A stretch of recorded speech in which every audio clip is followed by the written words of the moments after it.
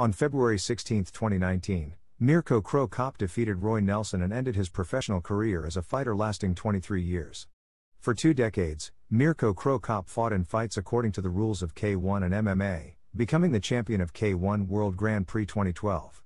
Having won victories over such legendary fighters as Mark Hunt, Remy Bonjasky, Jerome and Peter Aerts, Mirko has inscribed himself in the world history of martial arts for a long time.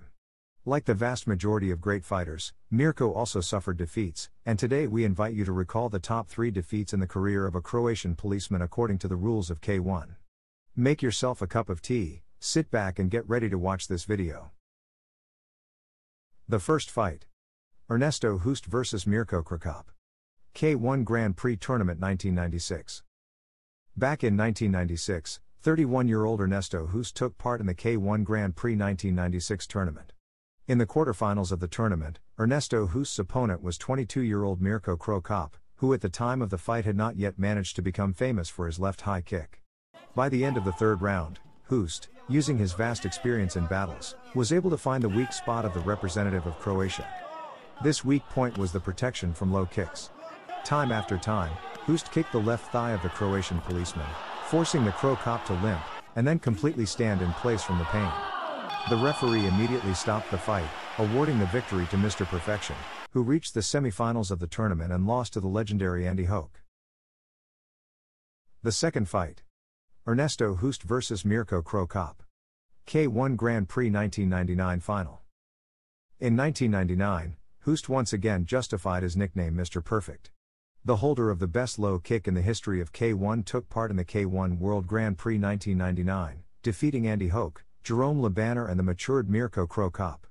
The fight with Cro Cop, who has gained a decent amount of muscle mass since their first meeting, took place as part of the finals of this tournament. However, in the fight against Hoost, a large muscle mass did not benefit the Croatian policeman. In the third round, Hoost again knocked out Cro Cop, inflicting a heavy blow to the liver with his left hand.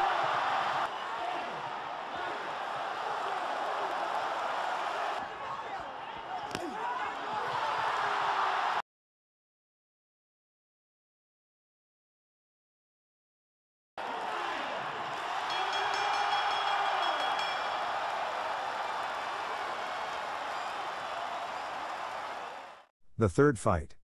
Mirko Cro Cop vs Michael McDonald. K-1 World Grand Prix 2001 in Melbourne. On June 16, 2001, the K-1 Grand Prix qualifying tournament took place in Melbourne, where Mirko Cro Cop fought one of the smallest heavyweight, Michael McDonald. According to the majority of K-1 fans, Michael did not pose a big threat to Mirko Cro Cop, who at the time of 2001 was one of the most dangerous fighters in the world. Having worked out the defense against his opponent's trademark high kick, Michael went into battle against a self-confident Cro Cop, and surprised all martial arts fans already in the first round.